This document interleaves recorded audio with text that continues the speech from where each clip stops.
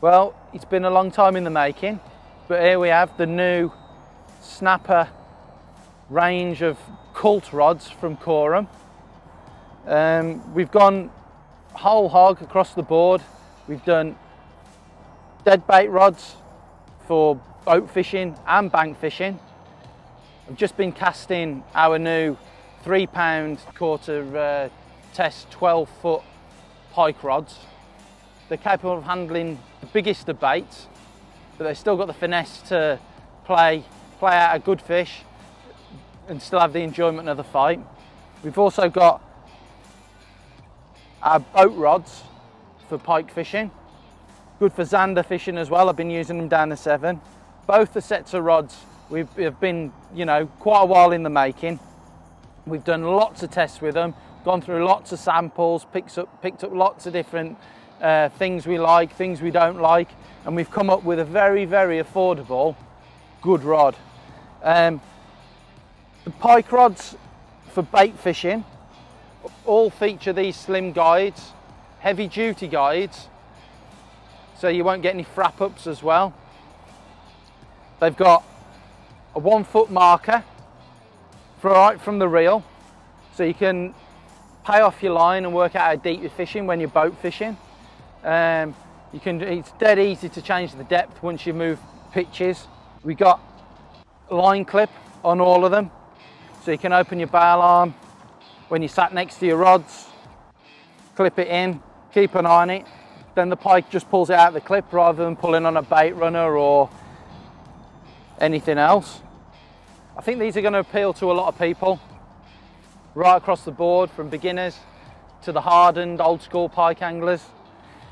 We've really given them some hammer over the last 12 months and they're still, you know, shiny and new.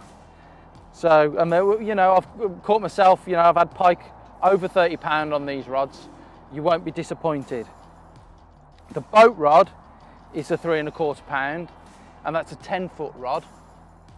And like I say, the bank rod is a 12-foot rod, and that's also 3 1/4 pound. The boat rod's rung in such a way that it's a bit, you know, you've got a more through action for when you're playing big fish underneath the rod tip in the boat, whereas the bank rod is an out and out casting tool, so you can punch a good bait at fair distance. But as that said, it's still suitable to put a float on and flick it down the edge. So yeah, good all-round rods really. Right, now I'll move on to the snapper cult range of lure rods that we're doing. The lightest one we've brought out this October is this jig rod. It's a 7-foot 10 to 30 gram rod. Now it's really good for casting and jigging. I've caught lots of decent perch and I use it all the time now for zander fishing. It's got really, really fast action. It's decent carbon and it's well rung as well. I've even been fishing vertically with this, such is the action on it. And teamed up with the speed reel. Our new speed reel, it is, you know, it's leagues ahead of the old one. We really are progressing well. The next rod I'll go on to, again from the cult range, is this lure rod. It's 7-foot, 100 gram. Good for chucking medium-sized lures. This is a quantum yellow shad. It's, you know, handles lures bigger than this quite easily, but it's still got the finesse to use a smaller lure if need be. Again, rung so you shouldn't have very many frap ups and line knots and twists and stuff.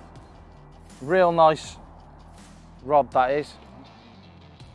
And now this is the heavier one that we do. It's a 120 gram cult snapper rod. Good for chucking larger lures. They all come with this cork handle, which is really nice on a cold winter's day. You know, it's nice to grip hold of. I've got a multiplier on this, but you can use a fixed ball reel, no problem. And like I say, chucking the larger lures. It's and I've even trolled with this from a boat, and it's been a good rod. So yeah, A real good all-round range there that should cover most scenarios.